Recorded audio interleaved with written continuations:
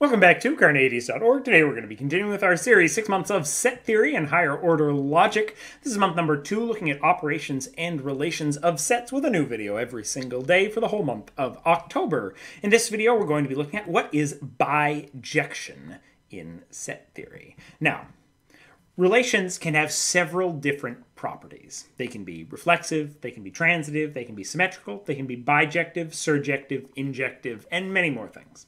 Today, we're going to look at what makes a relation bijective. A bijective relationship is one where there is a one-to-one correspondence between members of the domain and members of the range. So put another way, a bijection relation over its domain and range is one where both it and its inverse are functions. For each member of the domain, there is one and only one member of the range that is paired with it, and vice versa. So each half of the beginning and the end of the function pair perfectly with each other. Bijective functions are both injective and surjective, which we'll cover in an upcoming video, in 2 upcoming videos, in fact. An example of a bijective function in real life might be the relation is the spouse of, is bijective from the class of all monogamously married people onto the class of all monogamously married people. Everyone in the first class is matched with exactly one and only one member of the second class, and all members of the second class are matched with exactly one and only one member of the first class. All members of each class have exactly one and only one match.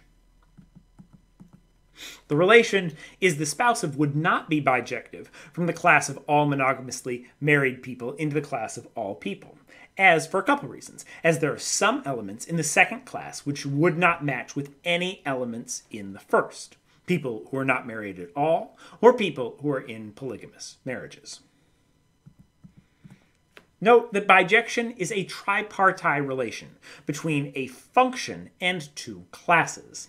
For a function f to be bijective from A onto B, it means that A is the domain of f, B is the range of f, and each member of A is paired with exactly one and only one member of B in f, and vice versa. Formally, we might define B FAB, the 3-part relation of f is bijective from A onto B as follows. Ooh, this is a long one. For all functions f and all classes A and B, f is bijective from A onto B means by definition for all C, if C is a member of A and then there exists some D such that D is a member of B and the ordered pair CD is a member of F. All members of A have at least one corresponding value in B. And for all E, if CE is a member of F, then E is identical to D. All members of A have only one corresponding value in B. And for all J, if J is a member of B, then there exists some K such that K is a member of A and KJ is a member of F. And for all L, if LJ is a member of F, then L is identical to K. That's the same 2 rules, but for the other way around in the directions of the classes. We will call this bijection definition in proofs.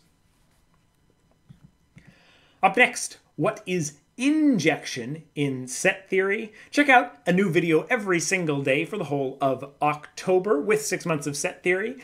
Subscribe. Hit that notification bell if you like this content and you want to see more, and you want to make sure you catch every single video in the 6 months of set theory. Watch this video and more here at Carneades.org, and stay skeptical, everybody.